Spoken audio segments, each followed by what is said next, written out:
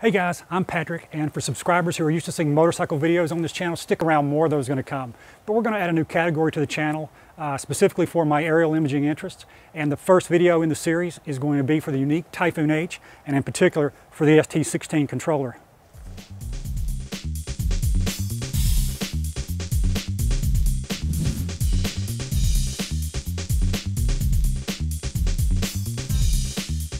The Typhoon H has a tendency to stay locked in hover until the sticks are moved well off center, causing a slight jerk as it starts to move. This makes flying at very slow speed difficult, as the craft is trying to stop rather than proceed as commanded.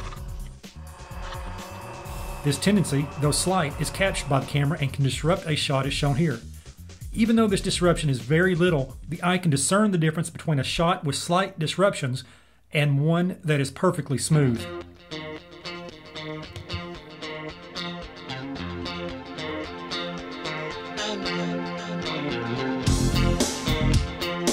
Slow shots like this one are best achieved with a rate slider at slow, but I found that the yaw and throttle rates are cut too far with the slider, so what is needed is a way to create the slower rate on the aileron and elevator stick only.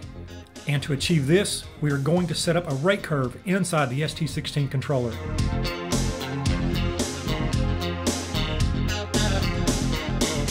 From the home screen, open channel settings and say OK. Select aileron on the output function, and J4 will be highlighted on the input side. Select J4 and then confirm edit.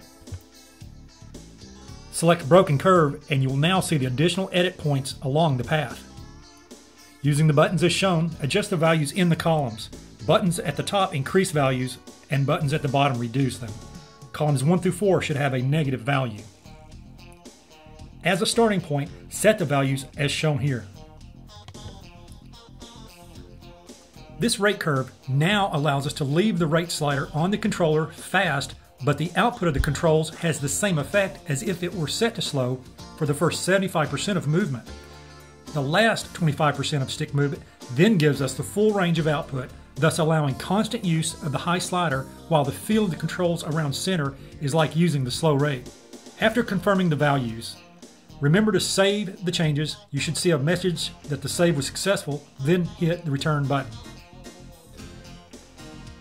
Notice now how the output to stick movement is slow around center and increases as you near the end, giving the full 100%.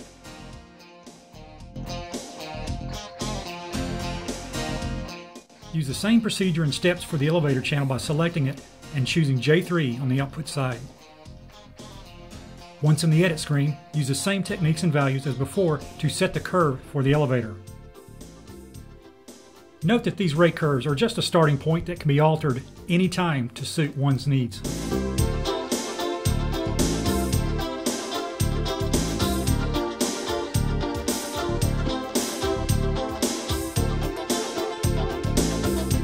In the event that you want to go back to the stock settings, you can simply go back to the edit page and note that your selection is still the broken line.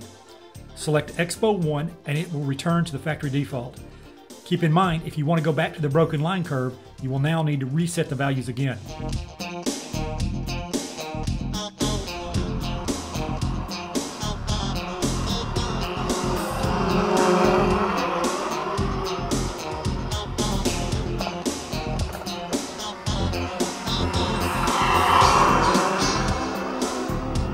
Added benefit of this setup is now the rates of the aileron and elevator stick are more evenly matched to that of the rudder stick, making smooth coordinated turns effortless, whereas before it seemed to take about 3 times as much rudder input as either the aileron or elevator stick to yield an even turn. Hope this helps, and thanks for watching.